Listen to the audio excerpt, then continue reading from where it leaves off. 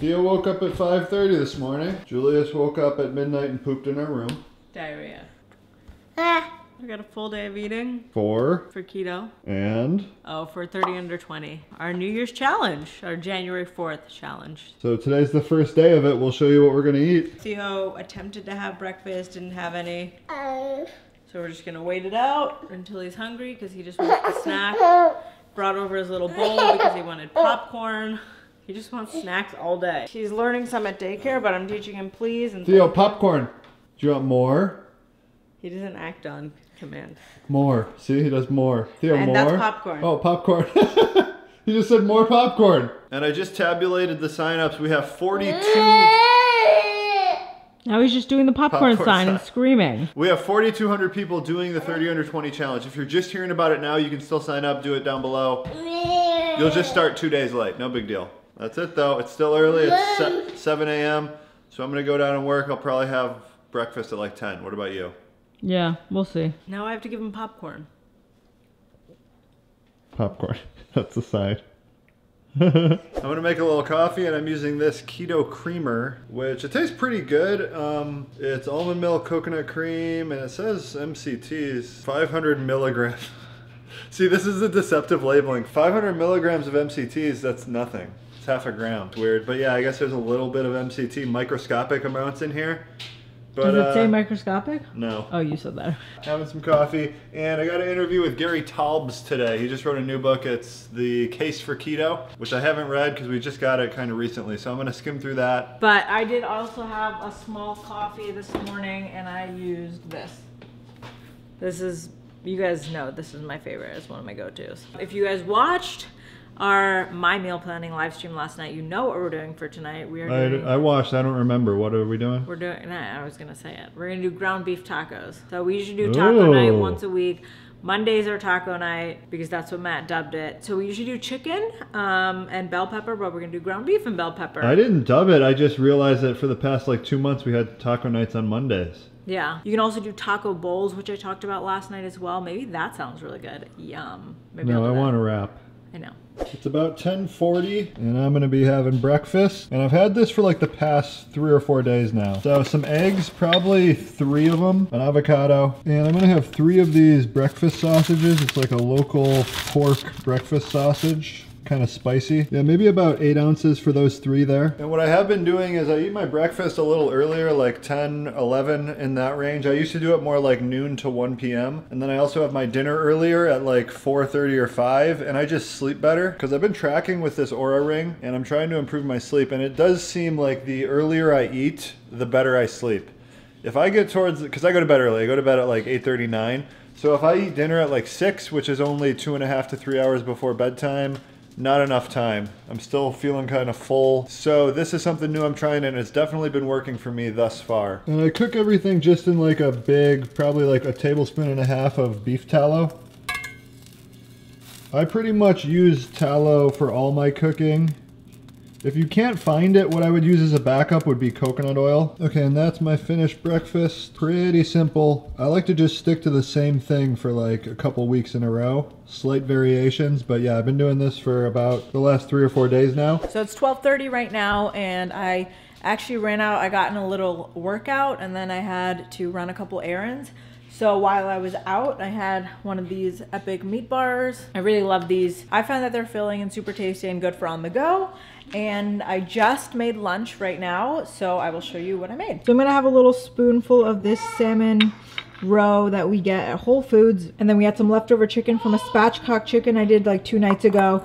So I made some chicken salad with some avocado oil mayo. I have a soft-boiled egg cut up, and I'm gonna top all of that on this little bed of lettuce here. It's not a ton, as you can see, 2 ounces of lettuce, so very small amount, but it's gonna be super fatty and filling. So there's the salad right there. I'm not gonna do any dressing. Normally I would do olive oil, or I would do this ranch that I've really been loving. I'll show you in a sec, but since there's the chicken salad on it, that's pretty moist enough for me, so I'm just gonna eat it like that. So I hate ranch, but we got this in a Thrive Market box. They like sent us one, so I tried it. and I don't know, I've taken a liking to it over blue cheese, which I normally do love. So I got this one because I'm running low on the other one in the grocery store. You can get these Primal Kitchen dressings everywhere, and it's pretty good too. So that's what I would normally use for salads. Just got done interviewing Gary Taubes. It's on our YouTube channel if you guys are interested. I thought it was a really good interview. We talked about his new book, The Case for Keto, which is a pretty good book for anyone who's new. I've skimmed through a lot of it preparing for this interview. I just got it a couple weeks ago, so I wasn't able to finish it. Totally reframes the idea of controlling your weight and like what contributes to being overweight. We cover a lot of it in the interview too, so you guys can check that out on YouTube. And then a lot of people ask, what are the best books to get started? I'll share with you my top 3. One of them I don't have, I don't know where it went, but my number 1 is Nutrition and Physical Degeneration by Weston A. Price. It's written in the early 1900s. It's by a dentist, Weston Price. You've probably heard of the Weston A. Price Foundation website. They have a bunch of good resources on ancestral eating. And he would basically go around to different ancestral groups of people, early 1900s, and he would take 2 populations. One that had access to modern foods, and then another population not far away, like 10 to 20 miles away, that was still eating an ancestral diet and living like off the land basically. And he would compare the teeth of the 2 different peoples. And through that he deduced a lot about nutrition and its impact on health. So that's a really good one. That's my number 1. I like this one a lot. It is called Primal Body, Primal Mind by Nora Gedgaudas. And she has this one too, which is actually just like an easier version, I would say, of the same book almost, Primal Fat Burner. They're both really good. This one's better. This is, I think, is Mega's favorite book, nutrition-wise. And then Gary's best book, in my opinion, is Good Calories, Bad Calories. It goes into all of the mistakes we made along the way in defining like nutrition guidelines and like what's healthy, what causes heart disease. He shows the error of the ways of the early nutrition research, and he proposes a better solution basically. If you got those 3 books, I would say you're set up for a solid foundation of knowledge just on nutrition in general. What are you doing? Looks like Mega's cooking dinner. I am. What are you making? We're doing tacos, you know that. Taco night. Ground beef, bell peppers. Pretty basic, eh? What are you doing? Hey, that's a lens. No, no, no, no, no. It's 4:12.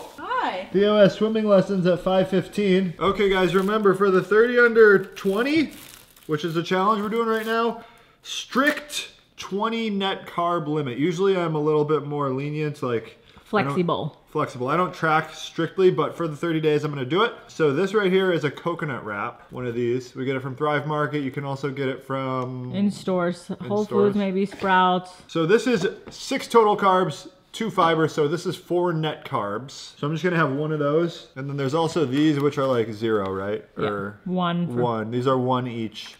Oh no, 1 for 2. Yeah. So I'll probably have like 2 or 3 of these mini, this is from Trader Joe's Jicama wraps. Mm-hmm.